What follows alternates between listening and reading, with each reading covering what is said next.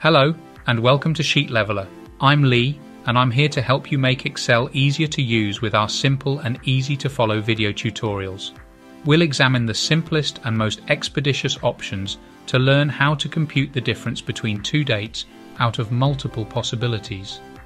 The DATE-DIF function is the most appropriate for performing this type of calculation.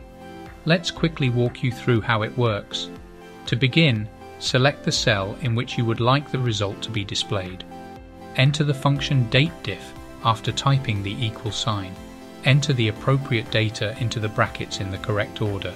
Enter the start date followed by a comma and then the end date. We are not done yet. Add a comma and then Y, which stands for years. To obtain the exact number of completed years between two selected dates, close the brackets and press Enter. Voila, the answer is revealed. This function can be easily reused for our subsequent calculations. Click and drag the bottom right-hand corner of the cell with the formula down through all the rows you want the number of years calculated for. That's great! Excel has determined the number of years that have elapsed between the dates in each row. We still need to determine the number of months and days.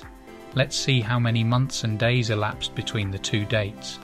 We'll use the same function, but with a few modifications. This is the minor alteration we need to implement in the formula. Click on the target cell again and follow the same steps. Type the equal sign, followed by DATE-DIF, then the start date, a comma, and the end date. This time type them instead of ye to find the number of completed months.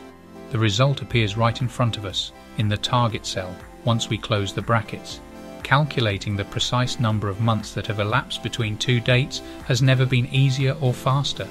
What do you believe is included in the equation for determining the number of days finished? You're about to discover if your guess was correct. To begin, enter the equal sign, followed by DATE-DIF, start date, and end date, all separated by commas.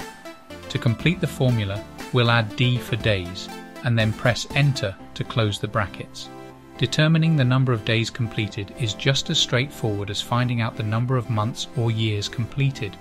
This method of calculation is universal and can be used to determine the difference between any two dates in a table of time data. If you found this tutorial helpful, why not show us some love and subscribe to our channel?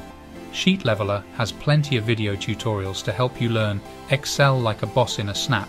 Join Sheet Leveler today and start your learning journey.